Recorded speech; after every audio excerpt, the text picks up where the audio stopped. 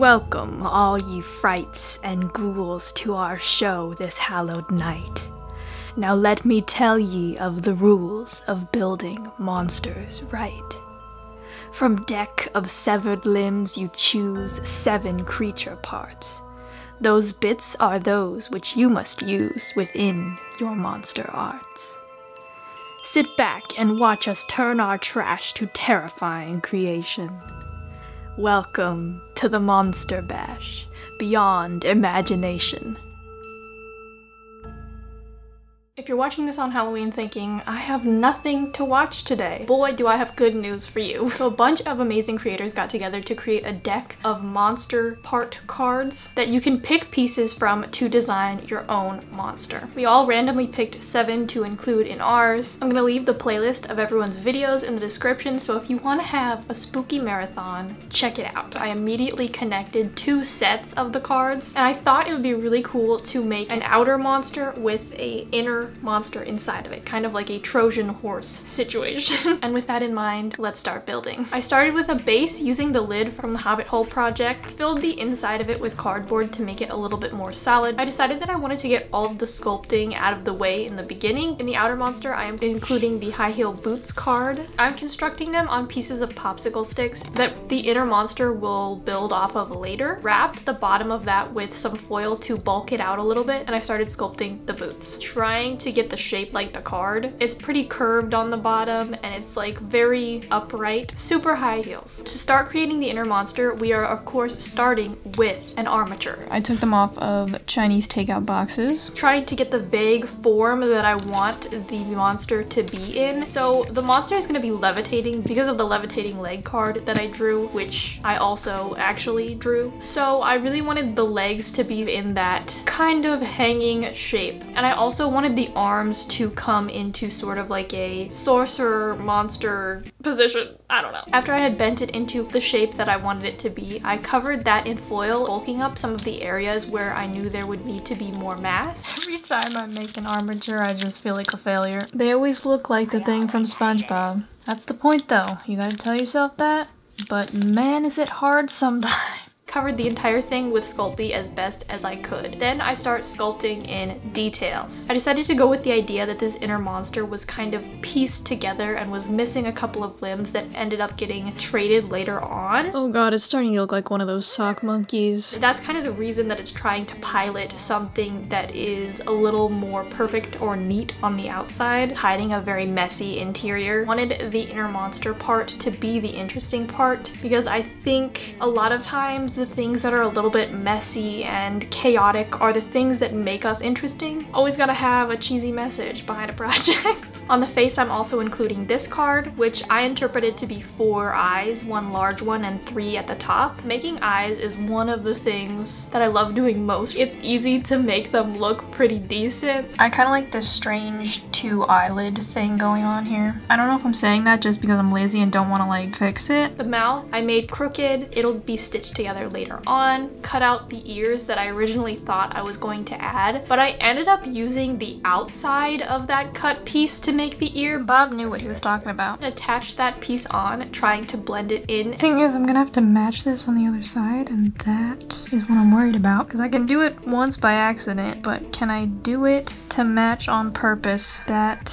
is the ultimate question. I am thoroughly hoping that nobody came here for a sculpting tutorial. This is not the place. The one thing that I love about this being a monster bash, guess what? If the ear doesn't look like a real ear, it was meant to be that way because it's a monster that I'm creating myself. Added some neck and texture, detail, and dimension. And I also scored where the leg and arm will be severed. Added a back spine neck piece. This is one of those things, like in every project that I do, that you will not end up seeing later on. Started making the hands, which I am taking from this card. My leg and hand card ended up matching pretty well. They both had 4 extremities and they also had very similar claws. So I started shaping the hands into a cool shape like I described earlier, this or something, I don't know. I also started shaping the feet, kind of creating that arch and cutting the toes as well. With the inner monster, we are also including this tail card. The beginning of the tail structure is essentially the same idea as the armature for the Sculpey, starting with a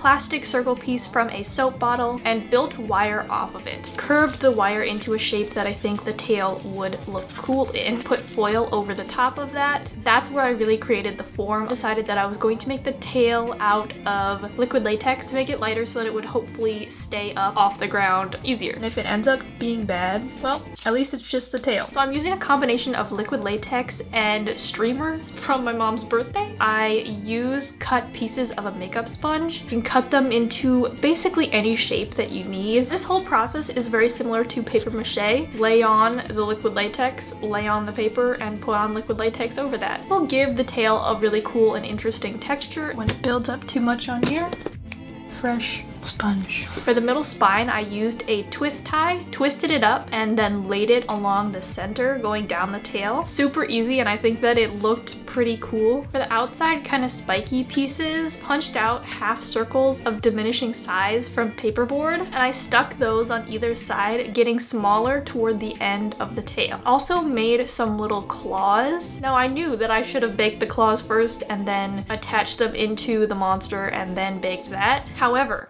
that meant that I would need to heat the oven twice, and I did not want to do that. I went ahead and baked everything together, so the monster and the claws and the heels, and attached the claws. Should I have done it the other way? Yes, but it's okay. We got there in the end. Got the nails done. Feeling fresh. Time to paint. So I decided to paint it a sort of light purple color. I would explain to you why, but I really don't have any kind of explanation or thought process.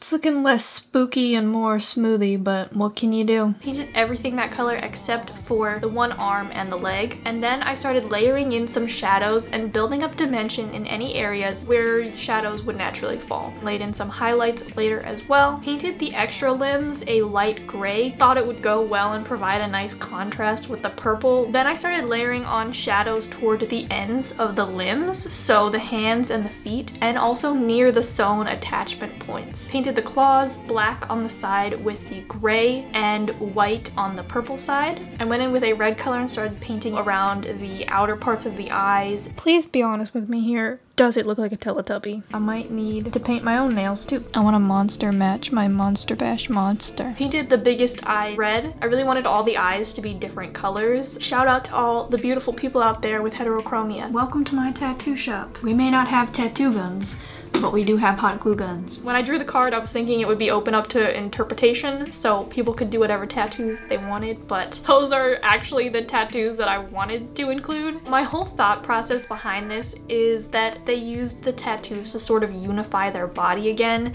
and embrace the extra limbs as part of them. You give it eyes and suddenly it's cute. It can have a cute snake on its leg, that's fine. If I can ever sneak a moon into a project, I will. So I continued my tattoos from the leg card throughout the whole monster. It's tail sticking time. I glued the tail on with hot glue first, and then went over that seam with liquid latex and the streamers to blend it into the monster. I know it probably looks not blended, but to make the tattoos look more like they're actually under the skin, I wanted to do liquid latex on top of the entire thing, and then did some additional painting over it. Tried to blend in the tattoos a little bit more, and also just added some extra things to a couple of areas. Finished all of the last painting details. Now a really fun part that I was also super looking forward to was adding the stitches on the mouth, arm, and leg. Took thread and threaded it across in really small pieces. I also later painted the stitches on the mouth to make them a little bit more visible. Now one of the most important cards that I drew was actually the hand with the puppet finger on it. That really gave me the whole idea for this concept. It just looks like he put his finger in a cake.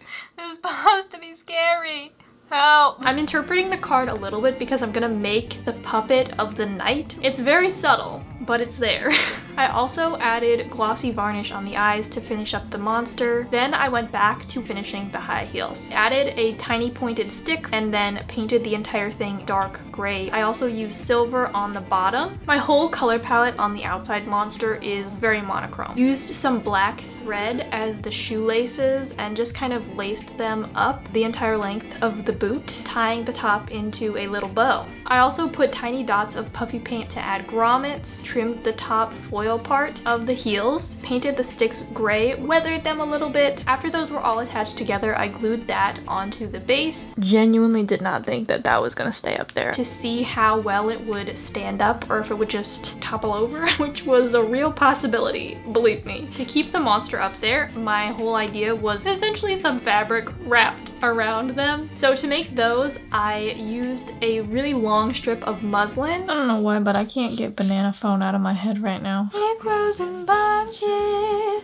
I got my hunches. Weathered it with some charcoal and some watercolor, make it look really kind of gross, and I will attach that on a little bit later. I also decided to cover the base with some dirt to just give it a little bit of texture. Was pretty unnecessary, but please just ignore how much of a mess I have going on here. It's stressing me out too, believe me. The night piece for the outer monster needs to sit over that, so I took a couple of wood scraps and made sort of a secondary structure behind it. I really wanted the knight's eyes to glow red. I had some lights that I dissected from an old rave glove for a film a really long time ago, so I decided to use those. Since that's gonna sit on the back and I need to be able to access the switch, I needed to make a little box for the switch to sit in, so I just made that out of popsicle sticks and painted all of that black and attached it onto the back structure in an area that I could reach it well. Now finally working on the outer monster. So the basis for the outer monster was really this knight helmet card. I made the knight torso out of paper mache, the same exact way that I just did with the Sly Van. Painted that black, and then I started building the helmet pieces from paperboard. Essentially I just cut out the shapes, curved them, poked holes in the face shield part, painted all of those pieces silver, and then glued them together. There's also a small middle strip that connects them where I can flip it up and down. Cut the paper mache part open under where the helmet will be, painted and sealed the edges where I had cut. I'm putting diffusion paper inside, but parchment paper would also be a good option. Then we needed to lay on the chainmail texture. Took out some purple mesh ribbon that I had, painted it white, and then started layering it on top of that.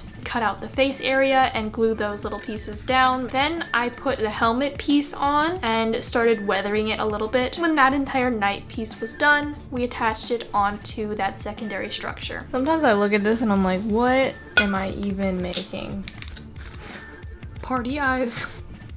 Okay, that's actually kind of cool. The cloak was probably the hardest part of all of this. I went ahead and sized it the best that I could, laid a strong wire on the inside of that, kind of like a curtain. Had this wonderful texture card from Zambies, and I decided to make that the pattern of the cloak. It sort of reminded me of like an oil slick or smoke. I of course wanted to keep with the monochrome color scheme, so I used different shades of silver and black. I honestly don't know if I'm gonna be able to save this and make it look good. We'll try our best. And if not, Zambies, I'm so sorry. Time to start wrapping. I also added on some more stick pieces to kind of connect to the knight's torso. Does it actually make sense in how it's designed? No. And I will try to fix you. I don't know what I'm doing. Help. After the fabric piece was done, I had to attach that to the back of the knight torso. I'm concerned, but we just have to go for it because I don't have time to be worried about it. It's fine. I decided to hide that seam at the top, so I had this piece of black fake fur, cut a thin piece of that and laid that on. Along the stick pieces, I added some wires wrapping around, giving it that more robot-y sort of feel, attaching the puppet strings, so the whole reason for this project essentially. The puppet strings go from the inner monster to parts of the outside on the cloak and sort of draw your eye in. Sized it, measured it, and randomly glued it onto the back of the cloak. I used unraveled pieces of yarn for this, something flexible because it needs to be able to close and open. This hot glue piece had dripped out of my hot glue gun and I kept it because I thought it would be great for the cloak clasp. I continued buttons down the rest of the cloak and then painted them silver. All right, my friends, we're in the final stretch here. Added some bolts or like rivets where different pieces connect, and then I went and did my final weathering with the puppet strings and the wood beams, made everything look a little bit more cohesive, and then our monster was finished. So here is our knight puppet master.